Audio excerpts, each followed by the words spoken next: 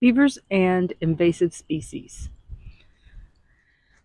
Like everywhere, we have the super invasive Bradford pear. We have the Chinese tallow tree, or known as a popcorn tree. We have the Japanese privet. So, all of these invasive species that were ornamentals that have escaped are now taking over key habitats where we should have our native plants and trees and shrubs growing. So the question has come up is potentially, if we were to allow beavers to do what they need to do, could they actually help control some of these invasives?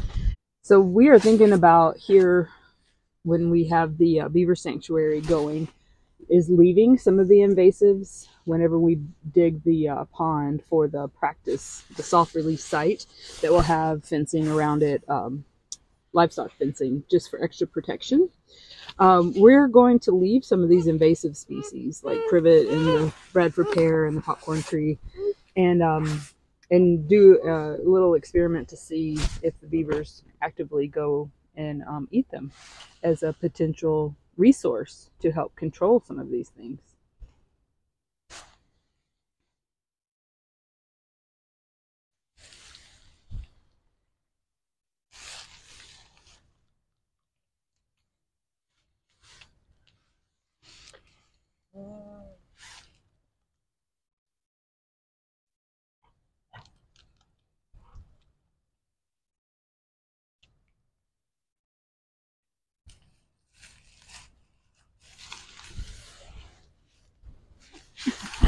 Look at this baby monkey.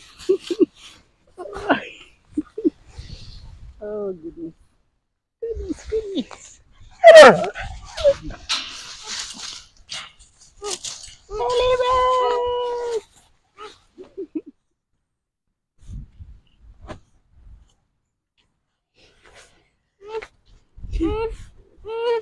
I got you. I got you.